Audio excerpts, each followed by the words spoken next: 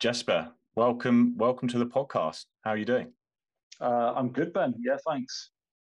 Excellent. So really excited to have you on here, and just really excited as well, like personally, just to get the podcast going again. It's been some months once I've settled into my new job, but really glad to have you on board. And you came highly recommended by Melissa Waddingham, and as someone who knows an awful lot about mushrooms, wild food in all sorts of different aspects as well, and I'm sure we're going to dive into a lot of those. But yeah, just wanted to welcome you to the show, and maybe just ask you a kick-off question, like what got you started in the journey of sort of mushrooms, and maybe you can go on your different tangents as well, but specifically mushrooms. Like, how long have you been interested in mushrooms?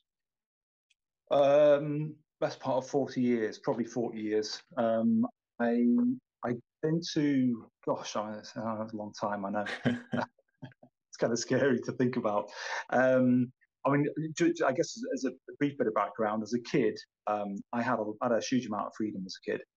And when I was maybe 4 or 5, my folks bought a place in the middle of nowhere in the middle of France. It was a kind of dilapidated cottage, which they put their kind of love and energy into kind of revitalizing, bringing back into functional space. But it was literally in the middle of nowhere. There were no kids to hang out with, and as a family, we'd go there for Easter holidays and summer holidays, pretty much the whole of the summer holidays, like a 6-week chunk. And as I say, there wasn't a lot to do other than get to know the natural world around me.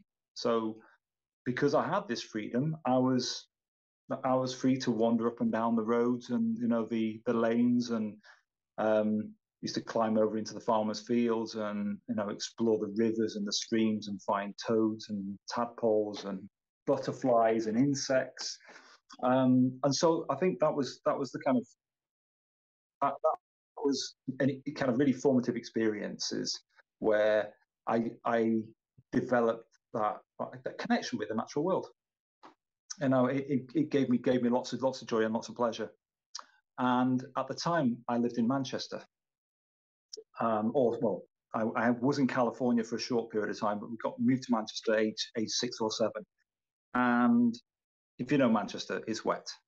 Yeah. And I got to know friends there, hang out at my friends' houses. And there was one autumn when it'd been particularly wet, and in their back garden, this huge mushroom had come up on a tree stump. It was the blackening polypore, but it looked really impressive. And at the end of their road, they had access to a park in South Manchester, and the space in there just filled up with fungi. It was an area that we go all the time. Never saw mushrooms, and suddenly there were things all over the place.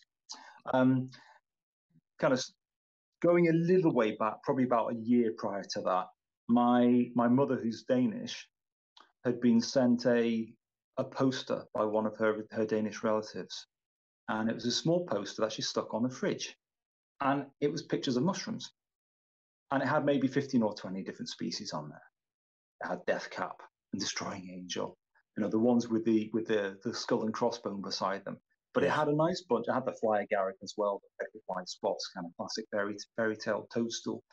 But it had porcini and shaggy ink caps, and parasol mushrooms, a nice selection of edible species. And those had either 1 or 2 dinner plates beside them. And there was one day, so it was fridge, and I was, I'd soaked it up, I guess, but I wasn't interested in fungi as such. But I went to school one day, and on the way to school, there was this mushroom growing out of a crack in the pavement, and it was one of the ones which I knew was on the chart. The shaggy ink cap. So it's one of the easy species for novices to identify.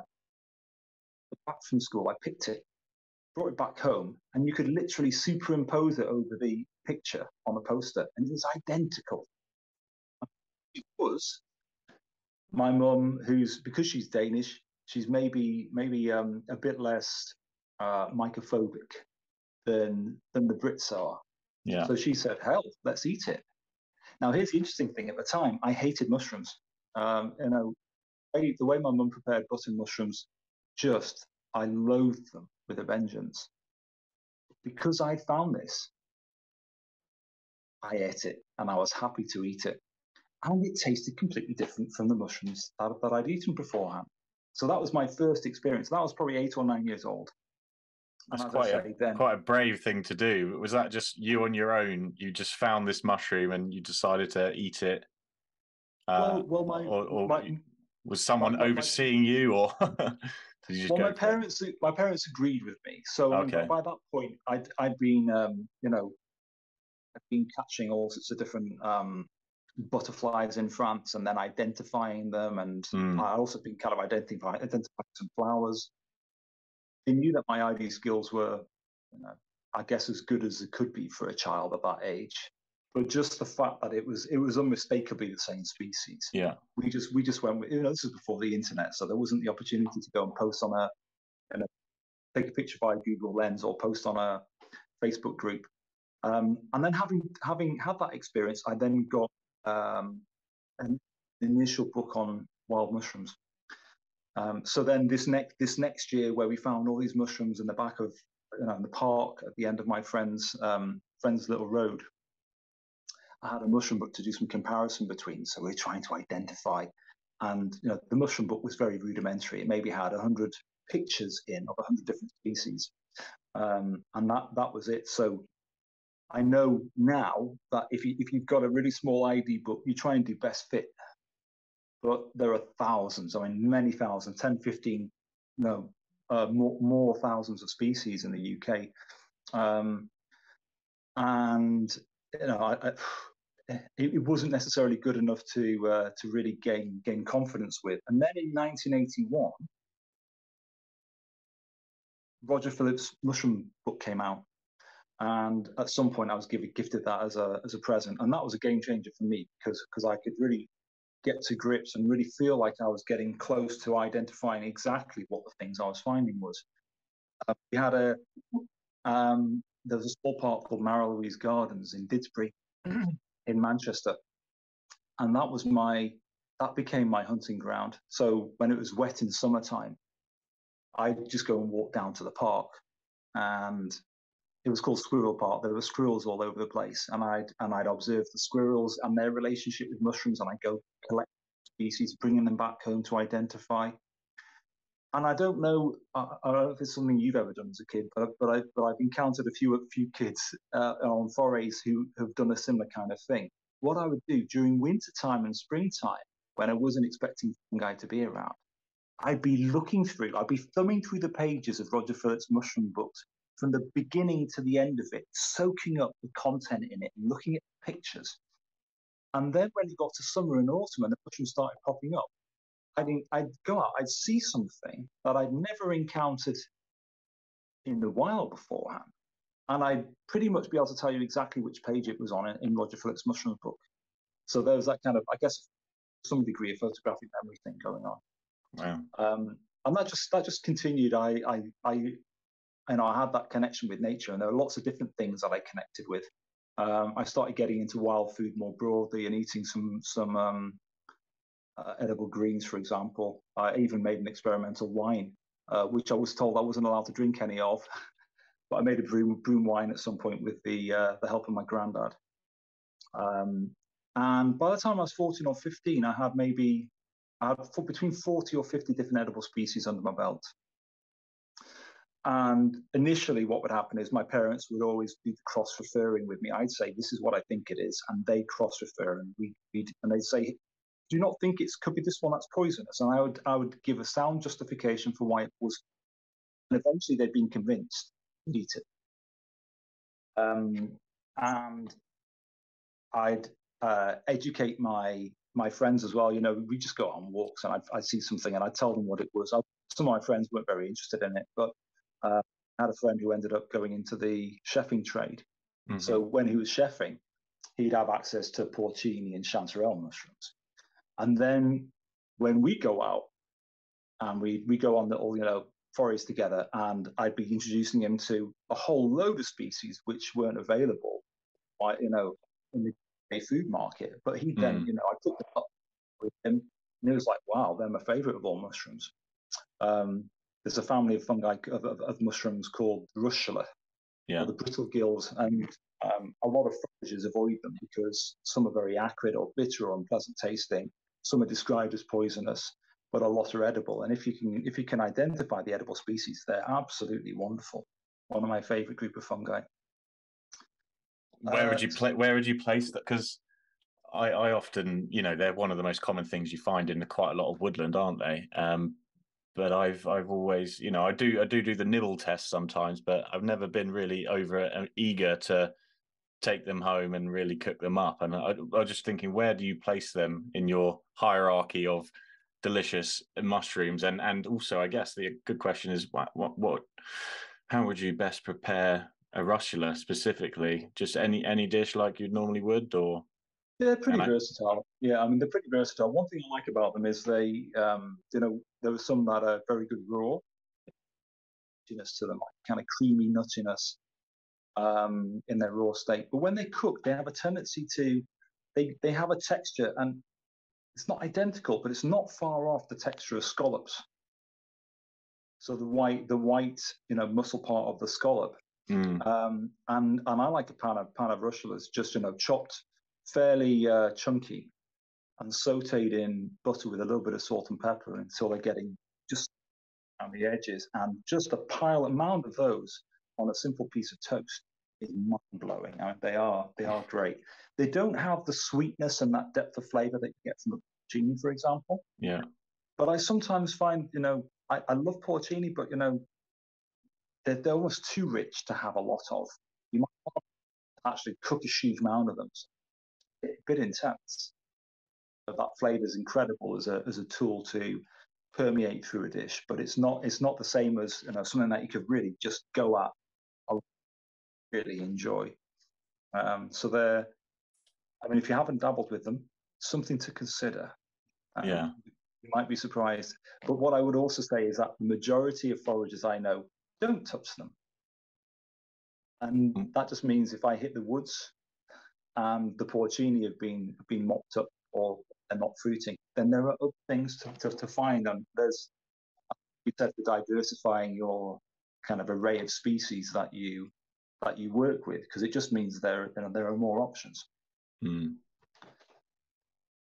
When I was a kid, yeah, food was,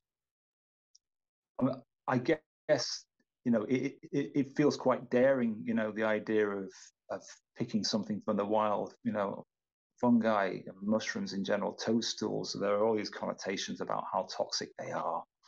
And if you get it wrong, then that might be your last meal you ever have. And there's truth in that, absolutely. I found that quite appealing. I like that kind of. It seemed like there was a bit of a risk, but I wasn't taking risk because I was being, very thorough and exacting about my different. If I had any doubts about something, and I wouldn't eat it, but it still felt quite something that nobody else at the time that I knew was doing that. But I've got to say that I was fascinated by fungi broadly as well. Things that had crazy shapes, things like stinkhorns and morel mushrooms, which obviously are gourmet, but just look incredible.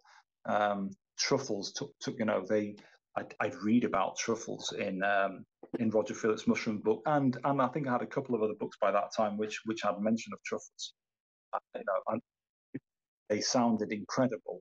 They also sounded like something that was impossible to find unless you had some really special skills. And even though they were mentioned, the summer truffle was found in the UK, it still felt like something you'd have to just be, it'd be like winning the lottery to find those.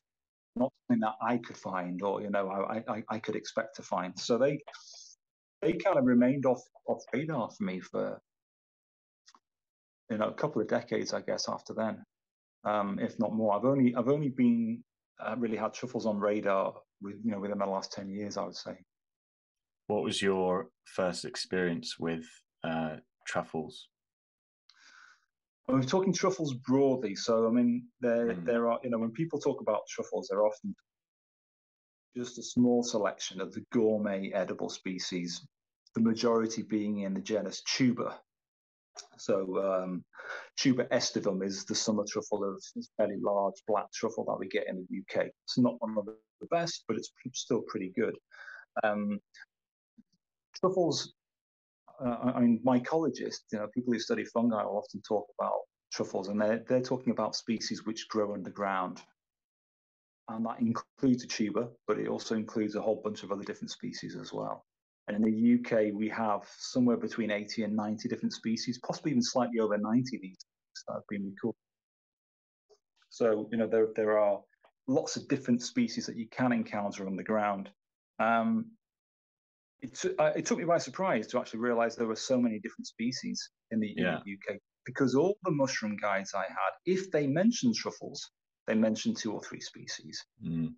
Okay, and usually the summer truffle from the UK, and they'd have pictures of the white truffle or the black truffle, the Perigord black truffle of France. Well, found in different parts of Europe, but generally kind of associated with as the French gourmet truffle, and the white truffle being the Italian gourmet truffle. So it didn't seem as if we had many options in the UK. When you told me the other day that there was 90, I was pretty blown away, to be fair. I knew there was more than like 3 or 4, but I thought there was in the maybe early 20s, but 90's quite a big chunk up, isn't it? Well, one of the interesting things about Roger Phillips' Mushroom Guide is that he compiled that by attending numerous fungi forays, official British Mycological Society fungi forays that were being held at various different locations around the country over a series of, I think it was over about 5 years. So he was photographing species that mycologists were identifying. And the fact that he doesn't have a whole lot of other species of truffle in there is because they weren't showing up on fungal forays, which makes you think that they weren't there.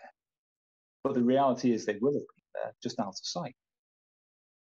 That thing about growing on the ground, they're not seen unless they're intentionally sought out or rapidly encountered when they by something else, for example. A quick question just on that. So, and maybe you can re-explain why truffles grow underground. But are all these 90 species growing underground for the same reasons as the common mushrooms that we know? In terms of I'll probably fudge this. They're doing it to basically get dug up and eaten by wildlife so that they can then spread their spores, right? Do they all grow underground for the same reason, or some of them got a different purpose for why they're growing underground? Don't know. I think from that's a great question. From what we know, on the truffles, and I'm going to use the word truffle to describe it. Any of those 80 or 90 species growing underground, it's an evolutionary adaptation, a more recent evolutionary adaptation. So actually, within the truffles, we've got a whole load of species, but they're actually representatives of different genera, different families. Right. So there are members of the milkcap family, members of the russula family, the brittlegill family. You've got members of the Paziza family and the Helvella family. Are actually represented in truffle form. So wow. all these different, it's quite interesting because we're talking about quite significant gaps in evolutionary terms. But these different groups of fungi have independently adapted to grow underground at some point more recently, in more recent history. And I guess not my understanding, but my take on it is that by growing underground, they're in conditions which are much more stable. So they're not having to come up and with rain having come down, so they can then to allow them to grow to then flourish and get to maturity above ground. For example, it gets very dry and they don't achieve maturity. So by being able to mature slowly underground, where conditions are more stable, they optimize their chance of reaching maturity. However, the challenge of truffles is by being underground, if they hit maturity and decay underground, they're not extending their seed in a sense. They're not spreading their seed. So all truffles have adapted vast majority of them have some degree of smell that they kick off at maturity. So an aroma comes out of them to allow them to be detectable at soil surface by primarily rodents, but different mammals will dig truffles up, and they then ingest it, and the spores are passed intact within their fecal material, where they're spread throughout the woods. So it's it seems like a pretty sound rationale for doing what they do. Yeah, for sure. Sure. And on this, I know we were going to touch on this a little bit, but you've had quite a bit of experience of finding truffles, not necessarily with a little helper that sniffs the ground, although you might argue otherwise. There might be some other sniffing of the ground that you might mention, but Yeah. so can you just talk about that, and some sort of experiences that you've had in terms of how have you gone about finding truffles in the past, and it'd be great if you could just give some top tips for anyone who's wanting to go and sustainably and carefully and sensibly forage our like native woods for truffles. Like, what would you say to them if they were, first of all, is it possible, and then second of all, is how would you do it? Well, I mean, in terms of is it possible, I would be so bold as to say that there are truffles in every woods in the UK.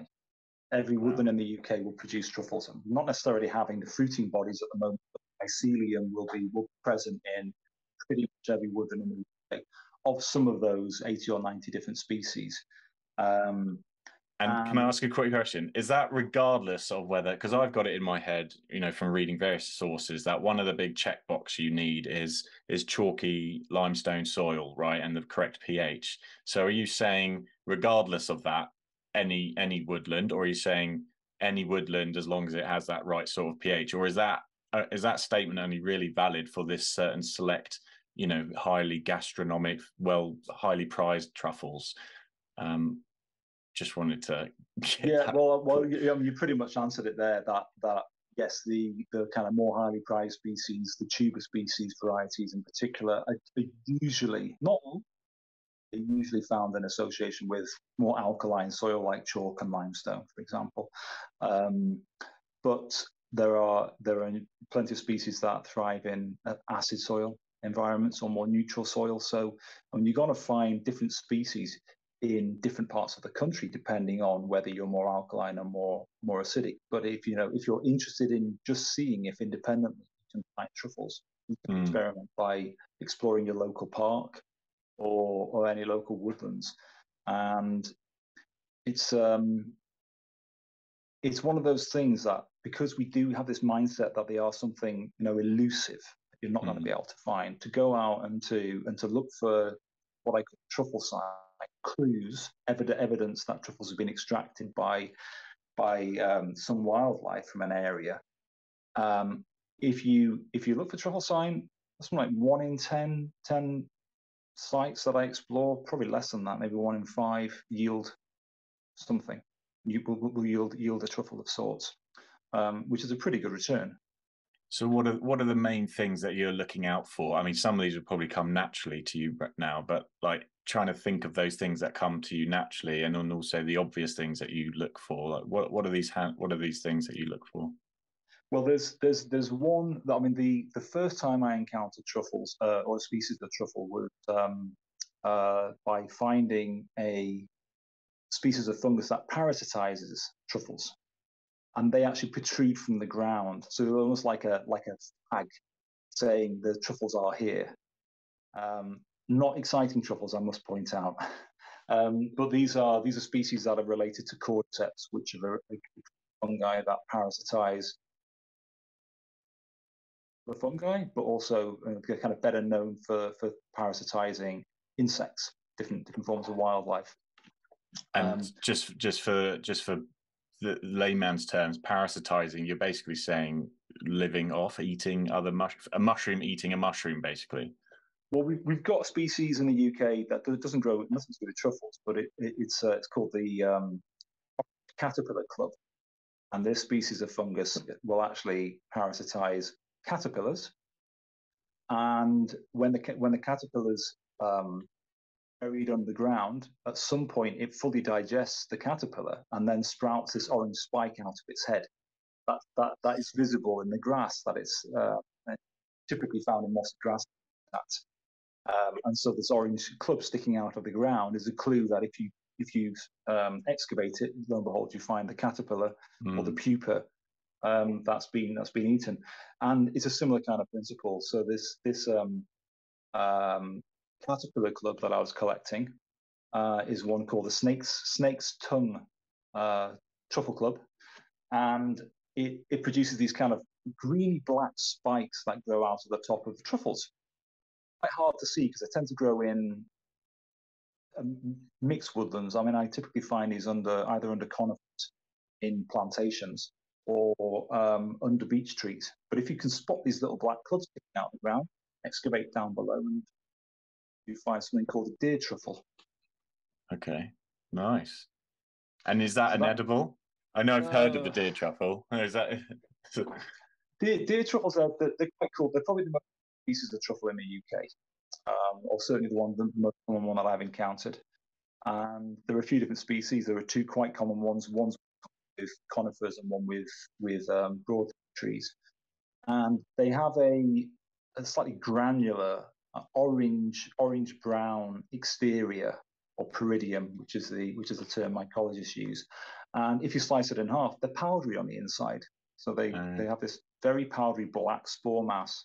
And most of the time, then the texture's not very good. I've eaten young specimens, and there's no aroma. I found old specimens that smell like kebab armpits. You know, they've got a real oniony kind of quality to them. And maybe you could capture that aroma and use it in some kind of way. I like experimenting, but I haven't to. I don't think it warrants that much experimentation. So sadly, they're not gourmet, but it's probably one of the. If you do start to look for truffle sign, and I'll give you some more details, more things to look for in a second, then this is the likely species you'll encounter fairly early on. So it's nice because you find those, then you're doing the right thing, and doing exactly the same thing that helps you find these deer truffles will help to find other more exciting truffles if you continue. It's a numbers game. The more effort you put into seeking truffles out without the aid of an animal other than yourself, the more rewards you're going to get. So what you're saying is basically, if you get these things to look out for and these natural signs correctly, you're going to be able to find truffles. But the one that you'll most probably end up finding first is probably this deer truffle. But obviously it's not for eating. But once you find that, you apply the same skills, probably just in a slightly different or more higher probability area, and you should hopefully be able to do the same thing and find some more of the gourmets. Is that what you're basically saying? Yeah, absolutely. I mean, to be honest, I do find quite a lot of these deer truffles, but actually over recent years, I think probably maybe 1 in 3 truffles I find is a deer truffle, but that means 2 in 3 is something different. Yeah. And some of those are very exciting species, really interesting. Either interesting from a food perspective or interesting from a mycological perspective. Bear in mind, 80 or 90 species we have in the UK, a lot of those are found very infrequently because they're not visible above ground. They're potentially an uncommon species, but actually because they're probably spread fairly wide around the UK, but are very rarely encountered. It can be quite exciting. It's literally like finding treasure, not of a food nature, but of a fungal nature. So, in terms of what I call truffle sign, let's kind of focus on what you'd be looking for if you're going out. The time of year that I find a lot of species is summertime, kind of late June onwards, usually into July and August when the majority starts showing up. And the places that I find the majority that time of year are actually not in the woods. They're in parks or areas where you've got grassy verges with suitable trees having been planted in the same kind of location. And there's species which are growing mycorrhizally with the tree. reason why it's really easy to spot them is that there's no leaf litter on the ground, so you've got the grass, and what you're looking for is evidence, which is basically little dig holes in the. So they could be kind of small 1 centimeter dig holes. They could be, if it's a substantial summer truffle, they could be 2, 3, 4 inches across potentially. And it might not just be one dig hole. Often it's where there are 2, 3, 4 dig holes under the boughs of the tree in the grass, and that's usually good truffle sign in summertime. When you find dig holes in leaf litter later in the year, it can be truffles, but it can also be buried acorns, for example. There are different things that might be down there. It could just be, an animal latrine and some animals being there, exploring the smell, for example. So I find truffle sign in grassy areas is more reliable than truffle sign in wooded areas, but ignore the woods. Yeah. They're really good spaces. So in a grassed area, obviously it's not appropriate to go turfing up, slicing a big rectangle of grass and lifting the grass up and having it prod around underneath. That's not okay behavior. Yeah. So what I do very simply is, where there are existing dig holes, is simply stick a couple of fingers into the hole. And it's a thing is that if you've got soil that's kind of fairly friable, it's got a bit of give to it. You apply pressure against the soil. If there's a stone behind it, you can feel the pressure of the stone. It's very, very hard. The harder you push, the more resistance there is. If it's a truffle, you'll feel something that's slightly firm, but it has a bit of give. You can actually, by using your fingers, feel around in the hole and feel so that it may be that the hole's been made by, say, a squirrel excavating, and it's been disturbed before it's got truffle. So sometimes you'll find, one hopes. But often, if you think about how fungi, mushrooms above ground fruit, sometimes you'll have, you find a porcini on its own, but sometimes you'll find 2 or 3 in close proximity. Same kind of thing can happen with truffles, where the one that's being removed by the foraging rodent is the one that's giving off smell maybe at that point. Actually, with a bit of prodding around, you find numbers 2, 3, 4, and 5 in the vicinity that weren't picked out by the squirrel, for example. So that method and particularly in summertime is if you're seeing dig holes in grass in summertime, I'd say there's probably a good 50% chance that they're associated with truffles, or truffles were there, and it's to do with excavation of them. Wow. And you're just to confirm, because I get really hung up on I need to be in a chalky limestone area, but this is for any area more or less. Are you saying, or largely in the UK, whether it is known as being a chalk limestone alkaline soil area or not? Well, I was brought up in Manchester, and I spent time out of Manchester, but also I'm currently living in the southeast, down near Beaconsfield. I've been down here for 4 years, and I'm in the Chilterns, so we've got chalk and generally fairly alkaline soil around here. And this has been fun for me because I've been in a habitat where there not only are there interesting truffles that I haven't been encountering around Manchester, there are also fungi that are fruiting above ground, which I'd not encountered before because I wasn't in the correct habitat, should say, for them. But around Manchester, in the years I was, maybe 5 or 6 years when I was interested in truffles whilst I was up there, I found plenty of different species and some pretty interesting ones, and some ones which I enjoyed eating. Even if they're maybe not highly valued, they're still definitely, they have interesting aromas or qualities that you can capture and use in different ways. So I think if I hark back to my childhood, this is a tale about morels rather than truffles. But as a kid, I was fascinated by the appearance of or what morels look like. These kind of strange fungal creatures that apparently come up in springtime, and they have they're hollow for one, have this white stem with this convoluted sponge, or it has a kind of honeycomb-like effect on the top. And I thought, hey, I want to find these. And every spring, I energy to trying to find these things. I'd be looking everywhere I was. I'd go to parks. I'd walk place, and I eventually came to the conclusion: hell, there aren't morels in Manchester. Simply, there aren't any. And I abandoned them, and I just let go of looking. And then maybe 15 years later, I'm not going to go into how it came about, but I finally discovered morels existed in Manchester. Oh wow! And within a couple of years, I found different morels in Manchester, and a hell of a lot of them. So it's interesting the things you tell yourself to help to, because I used to tell myself there were no morels in Manchester because it helped me to feel better about failing so bloody miserably every springtime. It was like a wound to my heart, the fact that I didn't find them and I was out looking.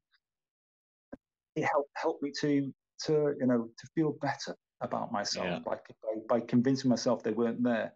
And maybe that's something. It's a trap you could fall into with truffles, saying, well, I'm not on limestone, so therefore I'm unlikely to find any truffles, and then therefore miss out on the opportunity. It's worth bearing in mind, like soilscape maps that show you the alkalinity or the soil type, chalk or limestone, for example, particularly that's for finding a species.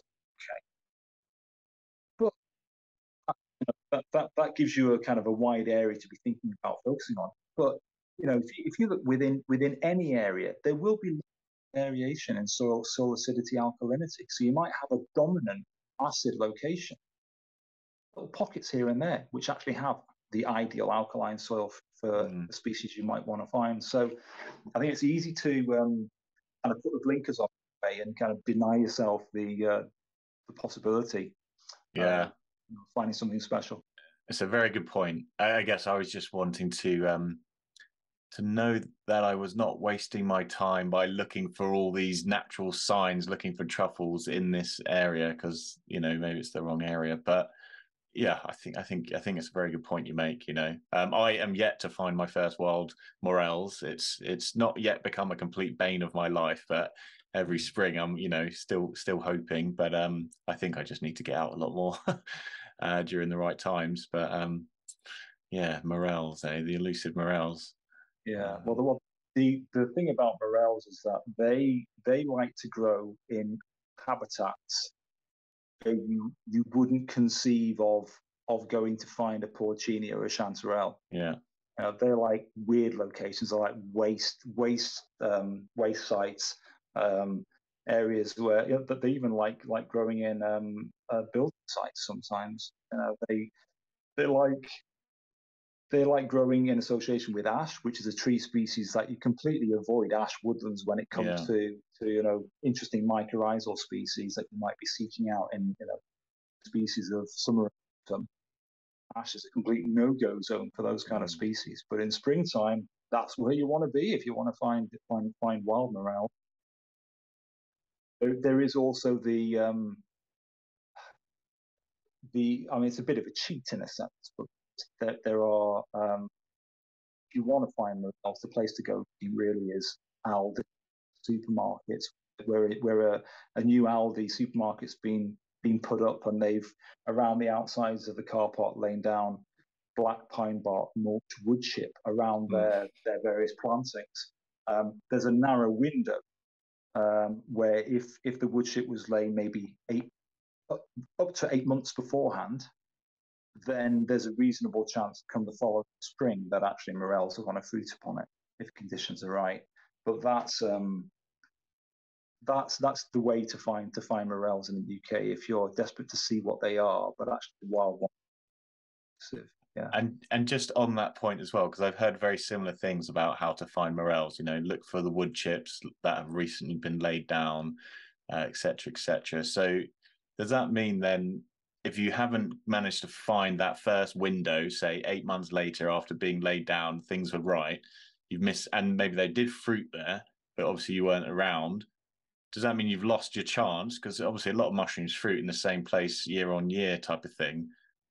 But are you saying that? Are you suggesting that maybe they would have had their fill, moved on, or what's the situation there? Yeah, the morels, the Mycelium of the morels, it feasts on I think it's glucagon, which is released from the chip and the nutrient there, and they basically decimate all the nutrient supply. So the fruiting that they have is it's a last surge. It's like a acknowledging that they're at the end of their capacity to be able to fruit there in future. So they produce a huge number of fruiting bodies to maximize spore dispersal for furthering the species elsewhere. And occasionally, I hear occasional reports of people saying that they find one or two on a mass fruiting site the year after. And if what some kindly supermarkets will actually chip. Yeah. And when they do that, there's a possibility of a subsequent fruiting the next year. But I haven't heard of almighty second fruitings ever. They're usually fairly modest. That's really interesting because not morels, but this year in our local little woodland, that's very well managed, and they have certain walkways which are just completely wood chipped. And last probably end of October, November last year, all these magic mushrooms started popping up, or the little wavy caps. Psilocybe cyanescens, is that how you pronounce it? I'm not even sure. But Psilocybe cyanescens is there you go. Is the wavy cap. But yeah, how to pronounce Latin names, just go with whatever. There's no absolute definitive right and wrong there. But with the topping up thing, I was sort of crossing my fingers, hoping they were going to top it up, and they did. So yeah, I'm looking forward to October, November time and walking down there. But yeah, the morels though, they tend to get me. That's really interesting because I did know that they were part of the reason why. Well, correct me if I'm wrong, but part of the reason why they fruit so early is because they spread and eat so fast compared to other mycelium. Is that correct? Is that partly why they're fruiting so early? I'm not about that. What I do know is there's a fairly rare species of morel in the UK, which actually it fruits in autumn time. Evolutionary terms,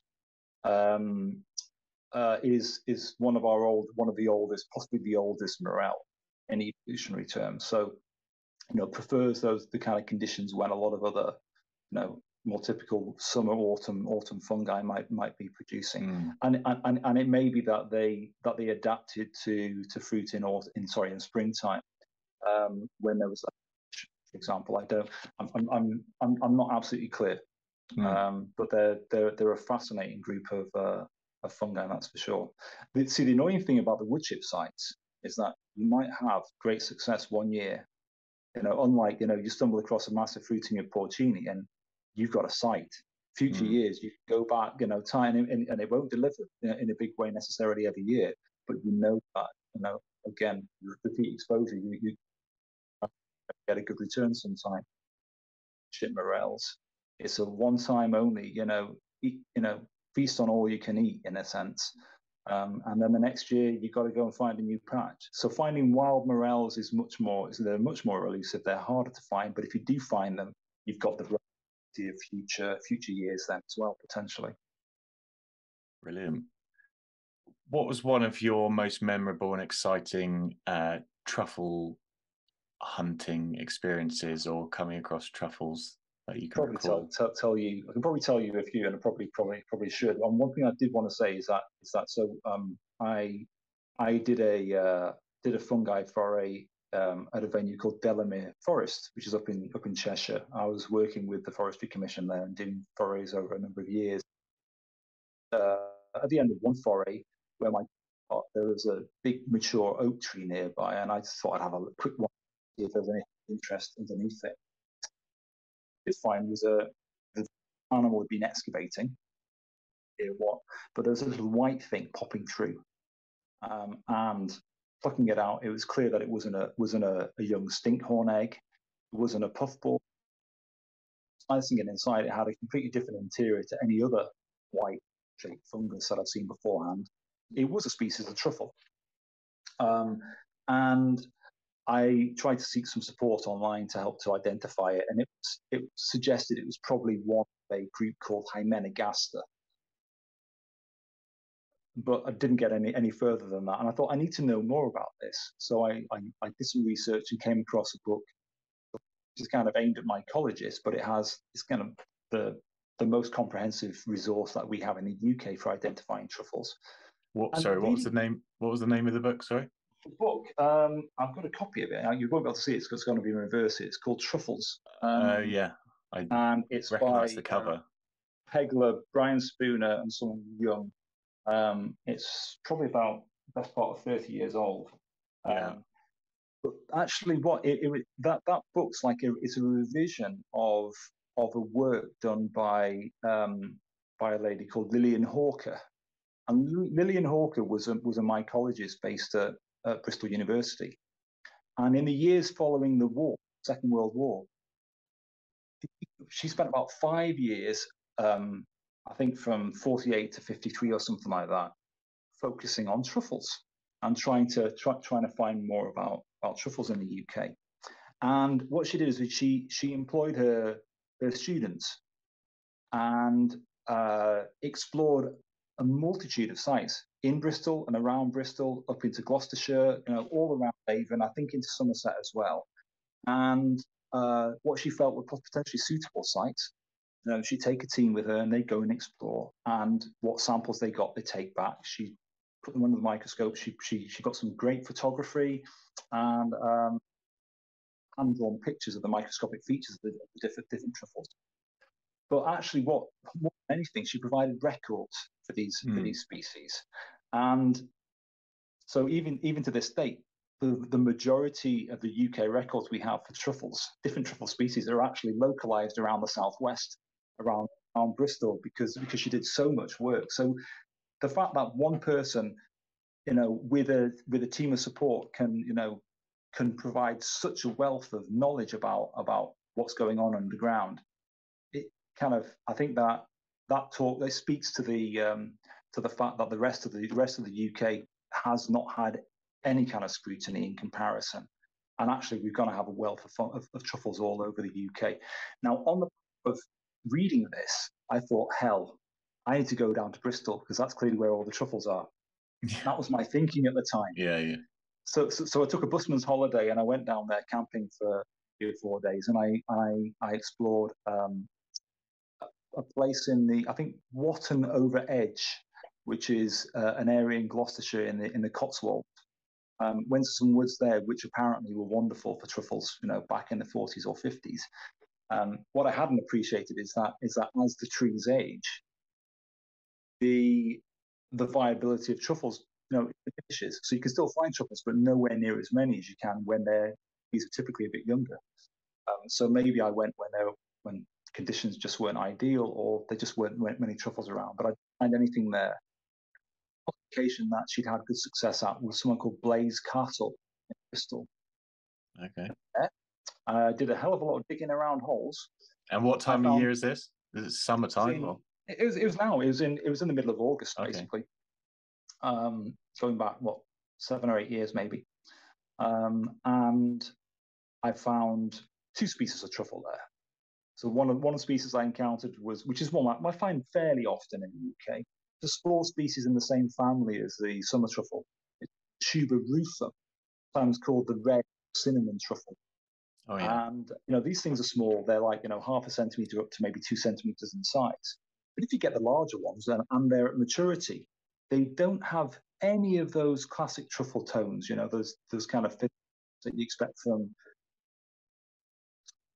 particularly the French black or the Italian white truffles.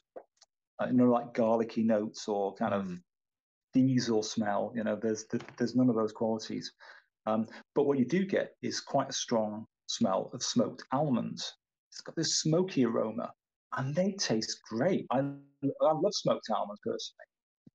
I find these, small though they are, they come up pretty clean. I just kind of shave those over whatever I'm eating and just enjoy the flavour. Nice.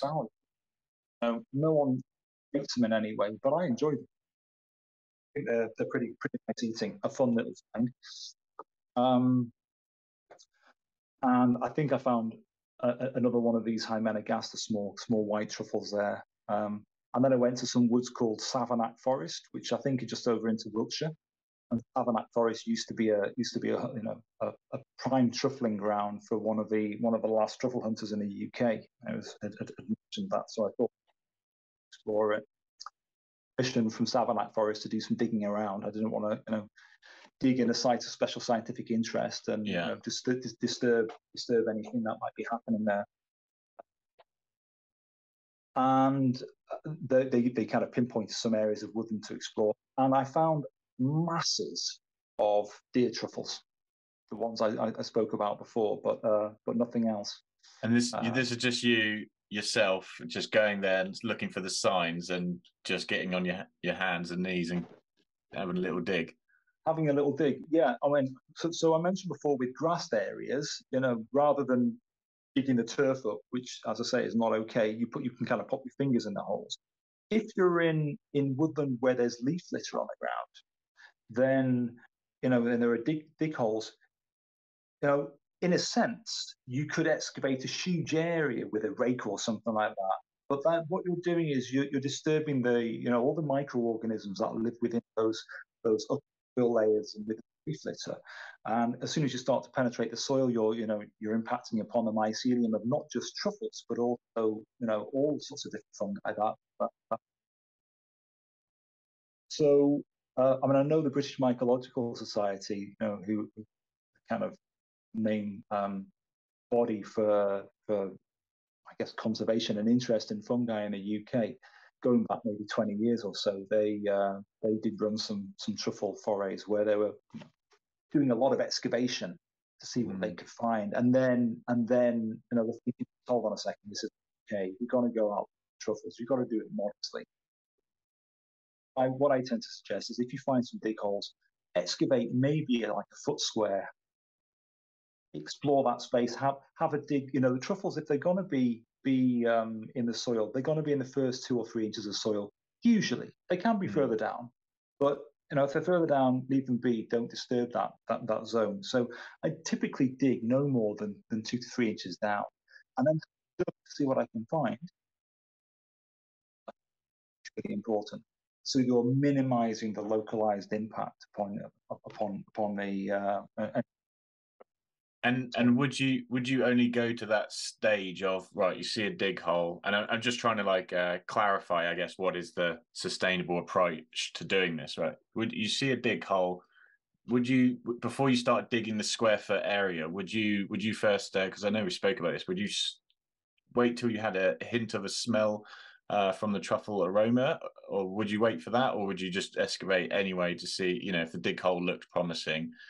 Or is that a factor in your checklist, that getting the smell of truffle or something? Or I guess not, if it's one of these species that doesn't necessarily have a aroma, and that's what you're potentially interested in looking for as well.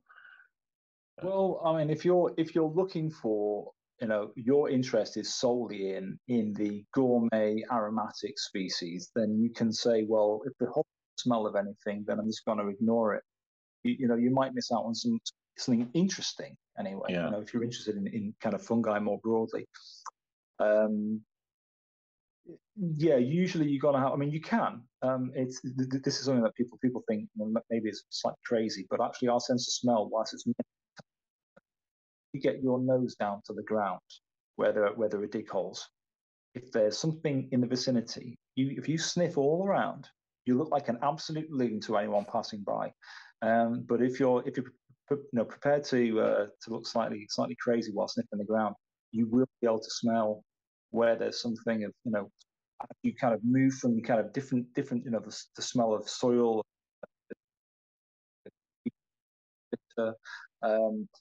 Suddenly there's something which might smell slightly sweet or slightly nutty or pungently aromatic.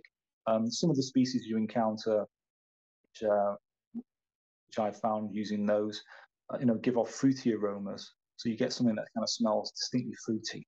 And it's having a bit of a poke around. I mean, a single hole, there may well be truffle, but if there's multiple big holes, the kind of size, the leaf litter or soil litter, then it's definitely worth having a little bit of a look. And as I say, it's a numbers game. There are truffles in some of those holes, so if you investigate a lot, you will ultimately find quite a few truffles. Awesome. And what's this about a Tesco's truffles? Got to tell you about this one. Oh gosh, okay. So this is, my folks. I was living in Manchester. My folks were in Macclesfield, and I'd often drive to visit them. And on my route out of town, there are again, I don't know if this is something you do, but as a forager, but someone's fairly mushroom obsessive. Over the years, I end up taking detours. I'd be on a route and I think, that looks like it's got quite a few nice trees, and I go and drive it down. For years, I was finding, I find some fungi and truffles. And there was one time I was driving to Macclesfield. I was low on petrol, and there was a Tesco's nearby. I could fill up, so I filled up. And as I did so, as I came into where I could get the petrol, there was a grassy area and a bank of hornbeam trees off to the side. We don't see a lot of hornbeam in Manchester. It's pretty common down south. And I could having a look just at mushrooms in general. There's some fairy ring champignon growing there. I don't recall if there's anything else above ground, but I suddenly spotted all these dig holes. Around every single one, like every other hornbeam tree, had these dig holes. Pretty fresh. That's something actually. If the dig holes look fresh, they're worth investigating. If they've got cobwebs over the top of them, there may have been truffles in the holes, but there probably won't be now. But with these fresh dig holes, more truffles came out. These guys are actually, this species, they're actually growing in fairy rings. You can see the dig holes were actually, forming like the appearance of a fairy ring in the grass. And it's now something called the Bath truffle. And the Bath truffle has been, historically, I don't know, in the 18th century, possibly before then, in the southwest around Bath, this is a species of truffle that was sold at markets. Oh, really? Oh. And when it hits maturity, so they're quite interesting looking ones. They don't get massive. They get to inch and a half across at largest, and they can be much smaller. On the outside, they actually look. Truffles we have in the UK, they're the one that most looks like a chocolate truffle. They look like they're cocoa dusted on the outside. And if you slice them in half, they have this black, slightly wet, or maybe even slightly slimy in interior. But the interior maturity has this incredible aroma of fermenting pears. Really nice aroma. Now I've tried eating these as they are, and I find the texture quite crunchy. They're not particularly exciting in terms of texture. As a nutrient source, yeah, there's gonna be some nutritional value that comes from it, but they're not.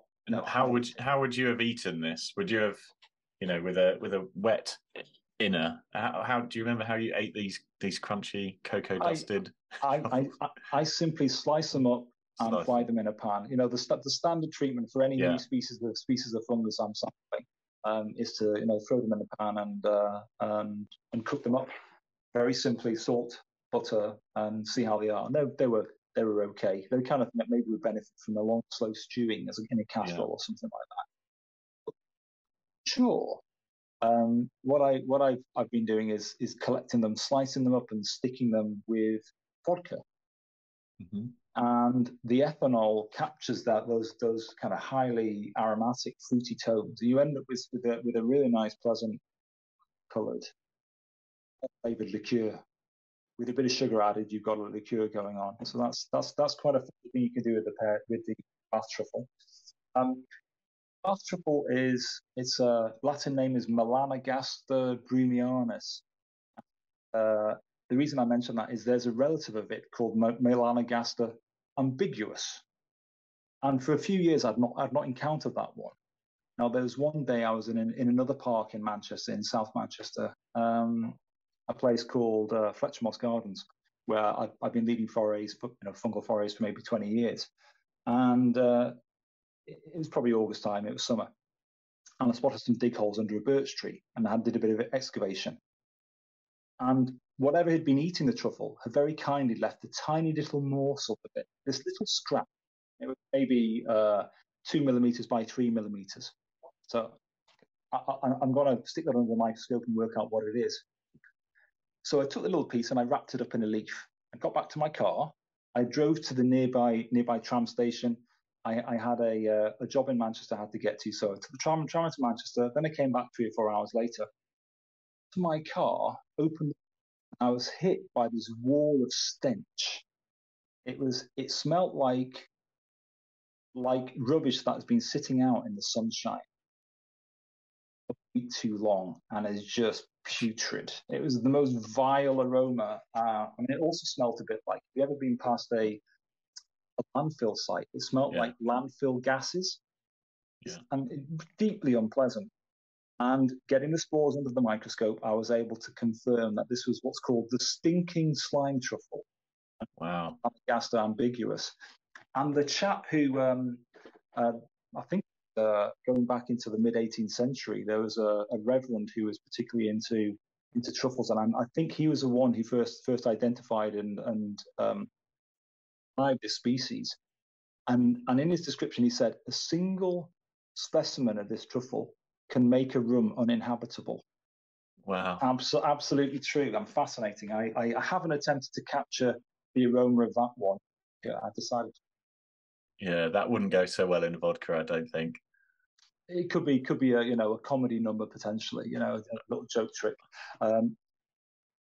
Other truffle finds.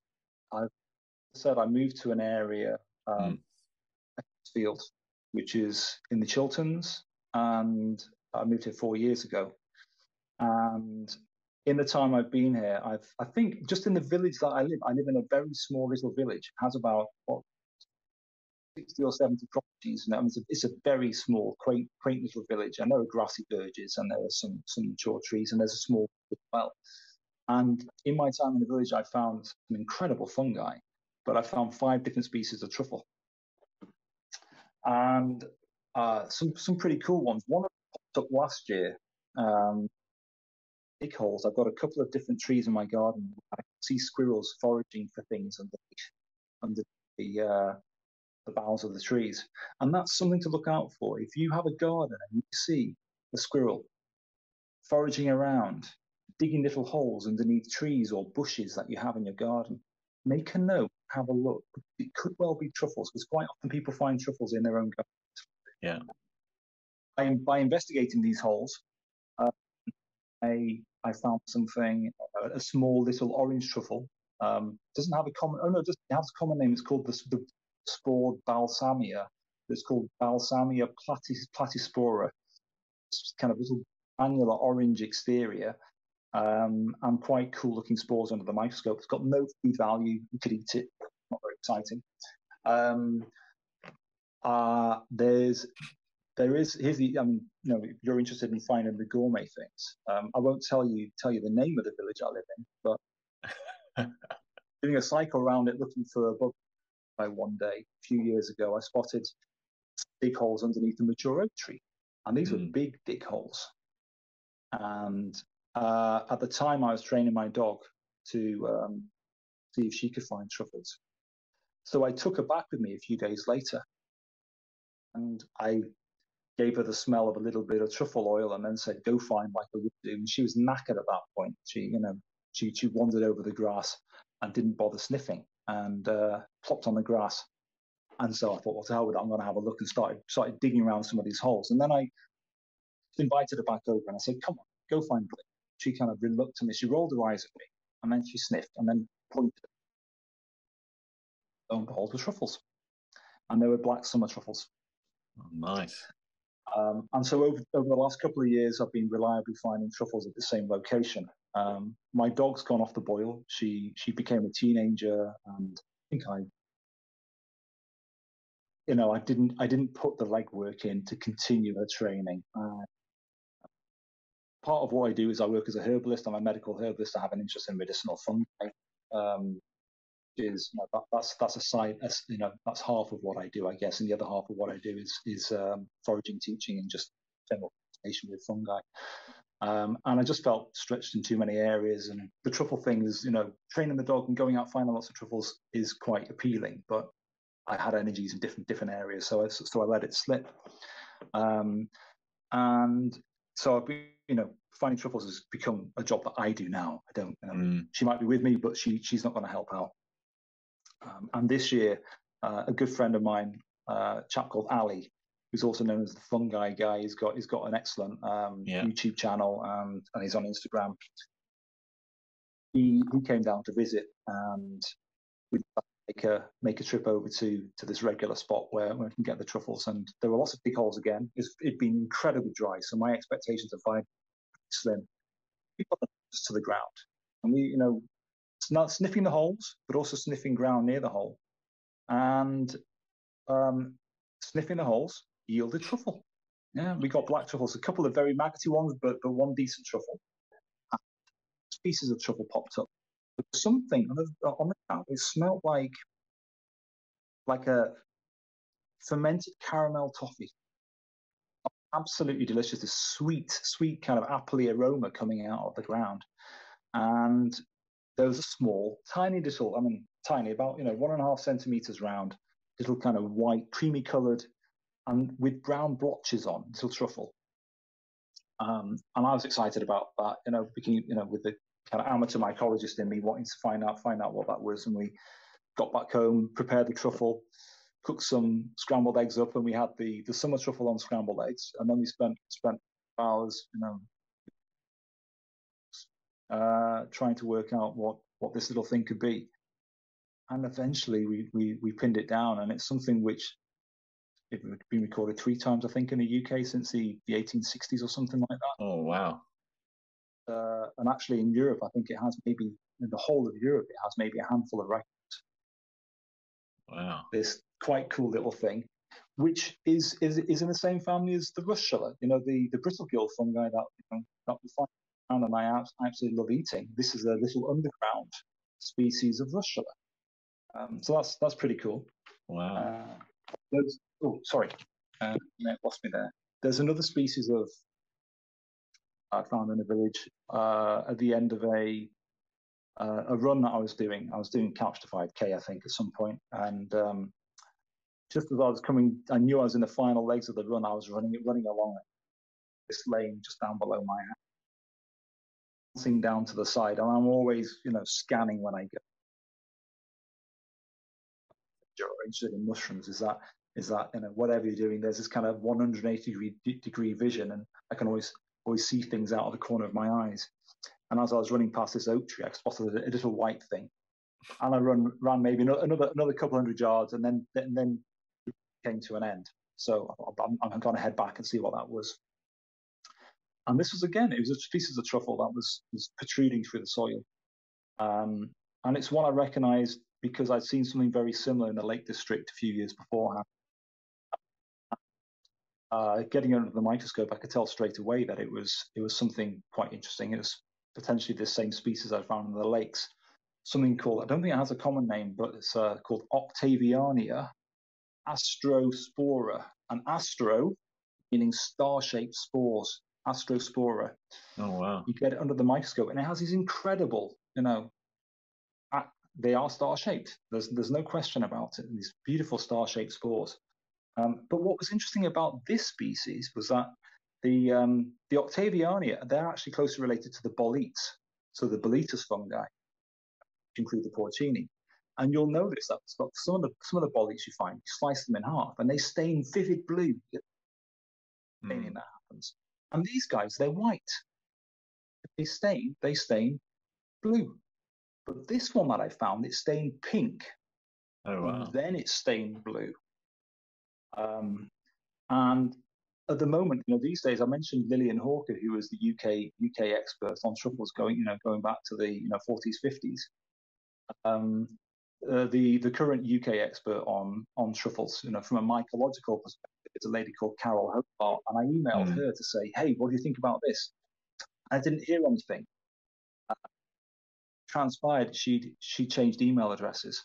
Oh, And I made contact with her earlier this year, and about something else, about another species I've encountered. And I asked her what she thought about this, and she said, "Well, that's almost certainly something distinct, and probably not recorded for the UK yet." So I have a dried sample somewhere in the house, and I haven't been able to lay my hands on it, but that's going to get sent off for DNA evaluation. So it could be something quite interesting. so you could have found a new species, basically. It's unlikely. It might be a new species for the UK, but it's likely to be recorded elsewhere in Europe. I would think there's a number of different species of Octaviania which are found in Europe, but as yet I've not been able to pin it down. It's gone to DNA to be able to confirm.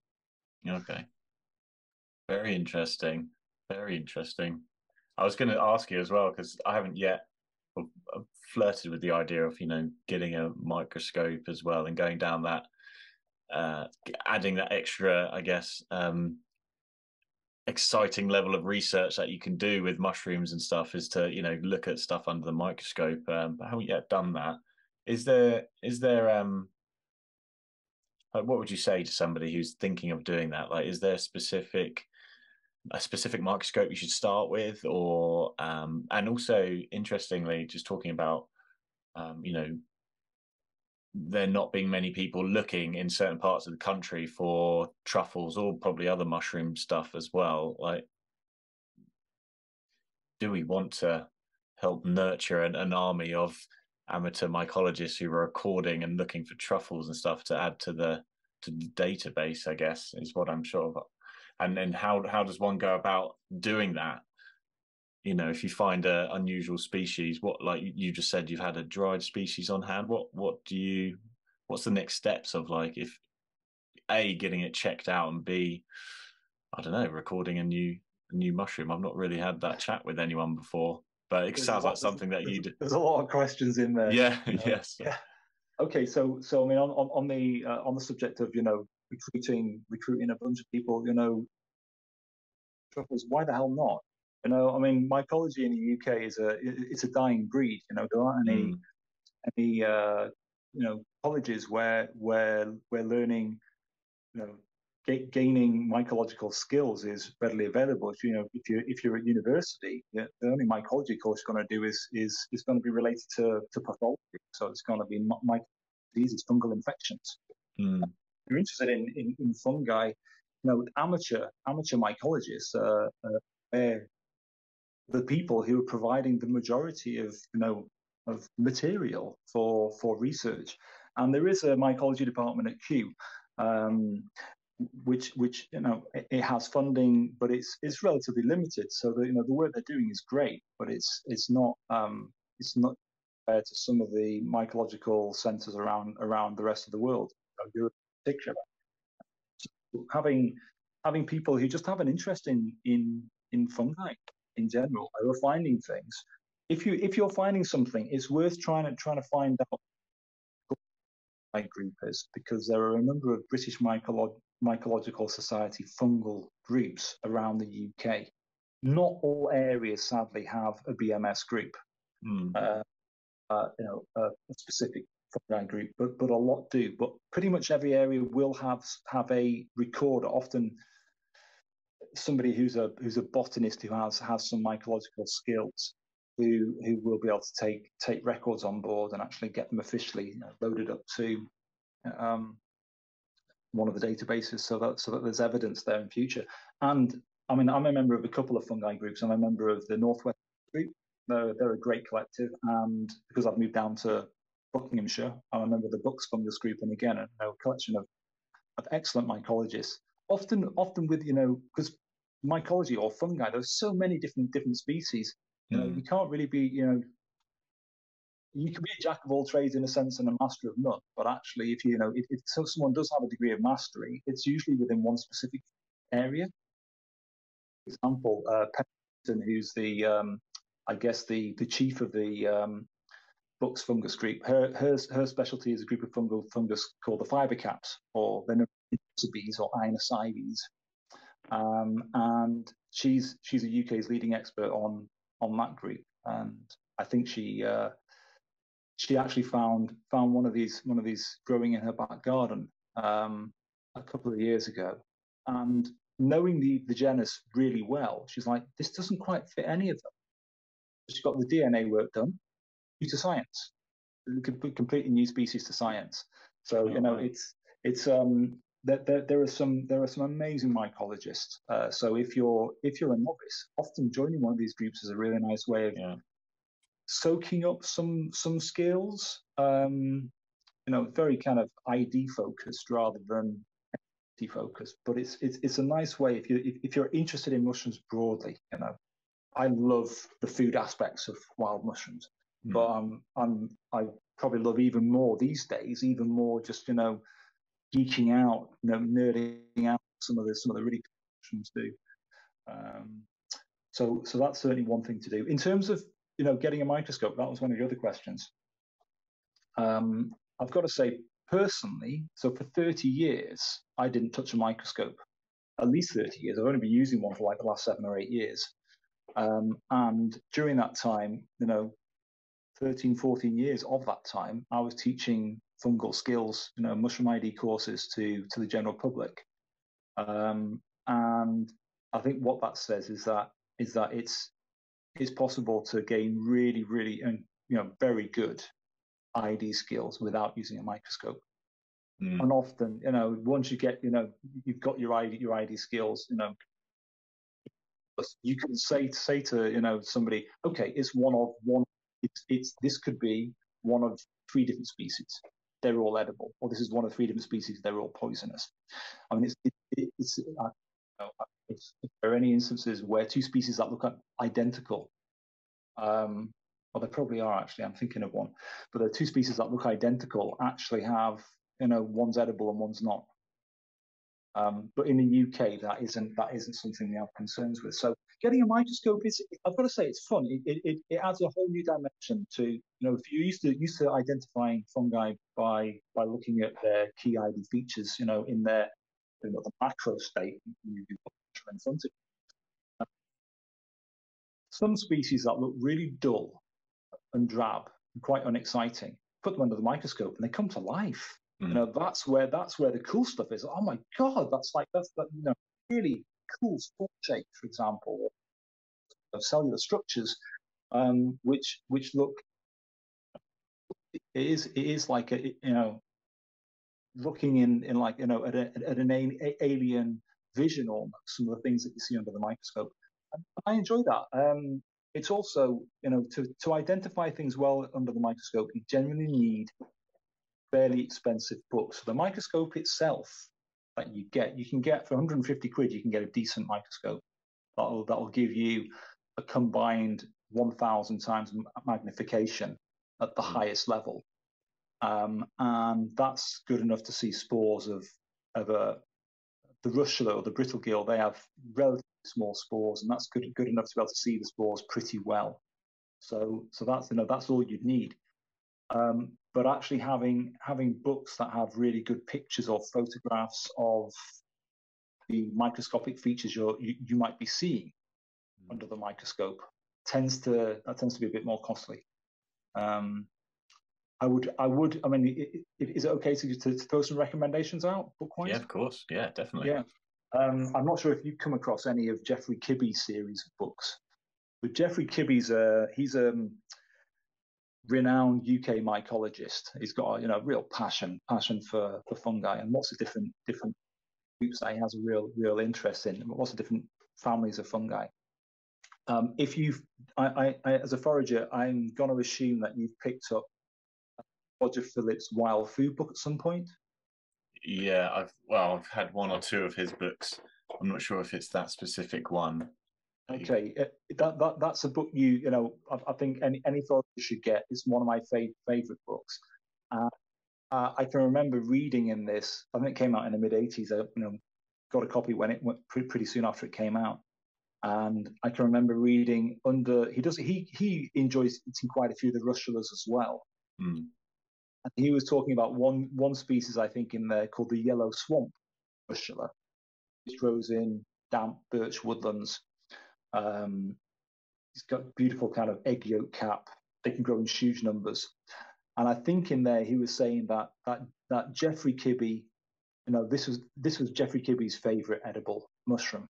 Wow. Was this yellow swan brittle gill. So Jeffrey Kibbe, he's good mates, or he was good mates with Roger, who's sadly recently, and he's really well regarded these days. He's written lots of different books over the years. More recently, he's been putting together these excellent tomes on fungi and mushrooms and toadstools primarily. And he includes all the key families: the milk caps, the brittle gills, the boletes, some of the families with significant poisonous as well. And he's brought out 3 of 4 of a 4-volume set that he's been producing over the last 4, specifically on like the agaricus, which includes the button mushroom. A group called the tricholomas, which are called the knights, which are a family that I really love. Eating, there's some pretty special ones within that group. He's got a book on boletes, the milk caps, the brittle gills, and they're just brilliant, really accessible. But if you have a microscope, you'll be able to use them even better. I think these books are something like 20 to 30 quid each. So it's an outlay. Yeah. But once you've got them, you've got incredible resources for the rest of your life, pretty much. The names of the fungi might change slightly. There's lots of renaming that happens, but I really love those. Amazing. I was going to ask you, foraging, for me, especially in the last few years, I've become much more aware about how it's so beneficial for mental well-being and just getting outside and all that sort of stuff. And I was just wondering, what's your take on I guess mental health these days and people just getting outside more and foraging, and what's your experience with that? Well, I've got a huge amount, or a fairly robust amount of personal experience of I mean, nature for me has been a sanctuary. It became a when I was a kid in France. I guess I've made those early connections with nature, but over the years, it has been a space. Spending time in nature has this soul nourishing quality, which is great if you're feeling good, and is invaluable if you're feeling crap. And there have been times where I'm going through really rough times at various points in life, as we all do, and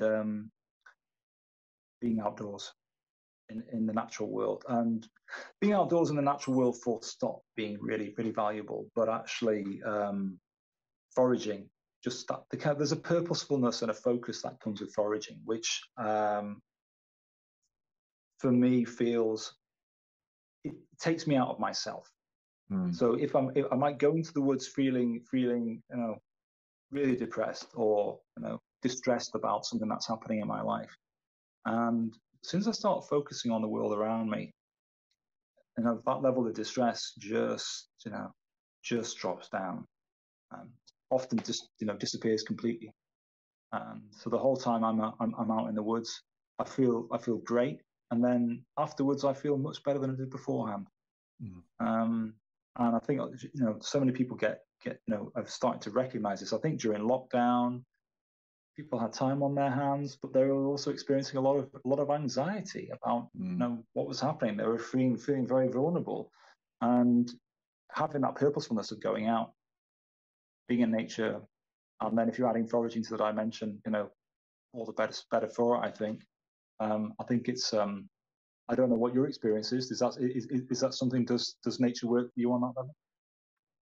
Yeah, I mean, it's definitely a big piece of the formula, if there is a formula for mental health, and like being very, I guess, able to manage your emotions effectively, really, from minute to minute, day by day.